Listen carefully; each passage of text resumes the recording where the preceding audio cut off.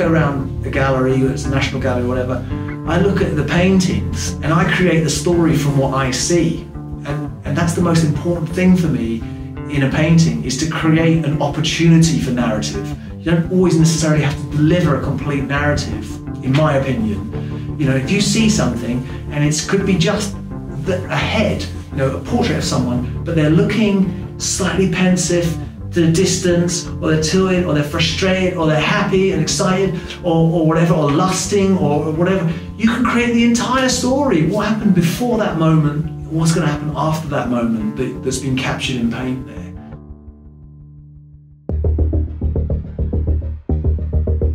So the long game was my first big solo show at Clarendon in Mayfair. So the idea was to create this high stakes poker game that ends up going terribly wrong. And we ended up casting at BAFTA. And so the idea was to create a really immersive show. And I want to tell the story with the paintings. Right? That's the idea, is, you know, to immerse yourself in that world when you're looking at that painting. So I thought, for this one night, why don't we have all the people in the painting come out of the painting and join us in the gallery?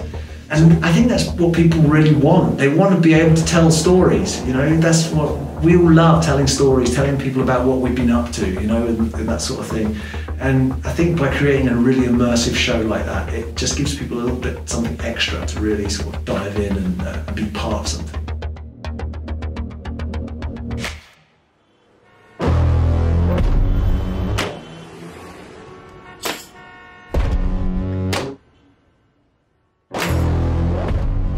I've always got to create the story beforehand, because, you know, an opportunity will come up. So at that point then I start creating the story, start thinking what could happen, you know, what's going on. People would like gamble. One guy had won like 8 million in one night. The people that gamble at the Ritz gamble massive quantities of money.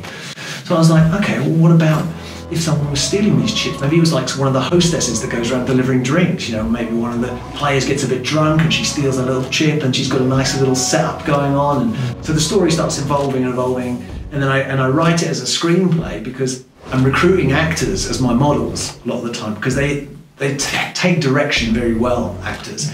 And so at that point, I've got a screenplay, a series of actors, and I'm ready to shoot it all and then bring it back to the studio.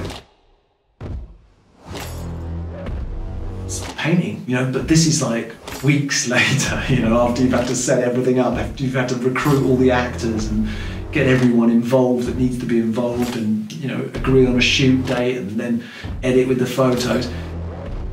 When you paint, because I've painted tons, you know, thousands and thousands of hours of painting, the painting part is the last bit that happens, and you can have happy accidents in the painting, you know, and you can see opportunities and you can still change further. It's further editing, you know, as you go. But during that painting process, all the voices are going off in my head, you know, the characters are talking to each other, and I get really immersed in the whole story and the plot and what's going on, and, you know, oh, this guy needs to be angrier, or this guy needs to be bigger, or this, you know, so it's like an absolutely amazingly fun process. So it's very important for me to be, you know, the orchestrator of it all, you know, the guy that comes up from, you know, with this kernel of an idea and then creates the whole process, the whole way through, so that then when someone buys a painting that I've done, they're buying a piece of me. You know, I invested heavily right from the ground up, you know, from the idea, from developing the characters, developing the story, giving them then this piece of the story that's come from me. It's very important to me, you know, that it's not borrowed, you know, from someone else.